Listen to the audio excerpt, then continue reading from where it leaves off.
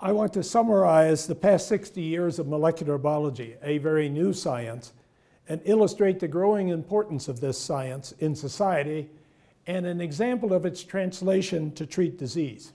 Recall that molecular biology had its origins in the discovery of structure of DNA by Watson and Crick in 1953. For the first time, mankind understood the chemical basis of inheritance of all life forms, including himself. 3 decades later, the science advanced with the ability to synthesize, sequence, and recombine DNA, creating synthetic biology. In the mid-70s, a number of biotech companies were started to translate this science into the society and treatment of disease. One of these was Biogen, organized in 1978, and the first to open a laboratory near MIT. Biotech has generated new treatment for previously untreatable diseases, hundreds of thousands of new jobs. Small and large biotech companies, in blue, are now clustered around MIT in yellow, creating a unique biotech innovation cluster in Cambridge, Massachusetts. Through the 90s, molecular biology advanced through the genomic revolution, with completion of the human genome sequence in 2003, 50 years after the discovery of Watson and Crick.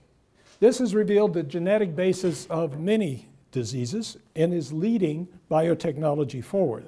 Further, the decreasing cost of DNA sequencing is allowing determination of the genetic makeup of all life forms, microorganisms, the plant kingdom. This vast body of information will drive science and molecular biology and biotech rapidly forward. The rate of this decrease is faster than that of Moore's law, which drove the IT revolution over the last 50 years. Convergence of molecular biology, cell biology with engineering, computational science, physical science will be necessary to take advantage of all this molecular biology and genomic information. The new Koch Institute at MIT is a convergent institute. As you've heard from 2 engineers working there, there's 12 engineers and 12 biologists in this institute. Examples of convergent science in the Koch is the inclusion of nanotechnology in the study and treatment of cancer, the creation of small devices to monitor body fluids, and new sensors to image normal and disease processes. The Koch is only part of the convergent movement at MIT. Today, more than 1/3 of all MIT engineers are involved in life science. In addition, mathematicians, computer science, physicists, ecologists are all addressing fundamental problems in molecular biology using genomic information and convergent type technology and thinking. As an example of convergent science, I will briefly summarize the translation of a Nobel Prize, the discovery of RNA interference by Andy Farr and Craig Mello. And Andy was a graduate student at MIT. They discovered in 1998 that double-strand RNA from a gene would silence a gene when introduced into cells.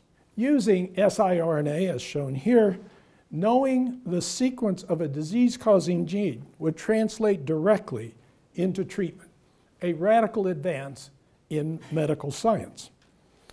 The gene-to-disease relationship is similar to the current treatment therapies, where oral drugs enter cells to inhibit a gene protein, and antibodies bind to proteins on the surface of a cell to either activate the cell or kill the cell, both gene-specific approaches.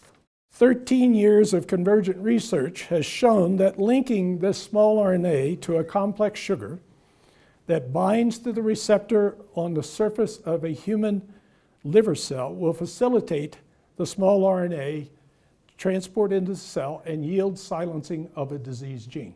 Using this delivery technology as shown here, it is now possible to give a patient 1 injection, sub-Q, and silence the activity of a disease gene for 5 months. Thus, the convergence of molecular biology, chemistry, engineering, clinical science has led to the innovation of a whole new class of drugs, small RNAs, that if you know the structure of a gene, you can design a drug almost directly from it. Precision medicine at the bench. And therefore, convergent science is an increasingly important part of our future in biomedical science.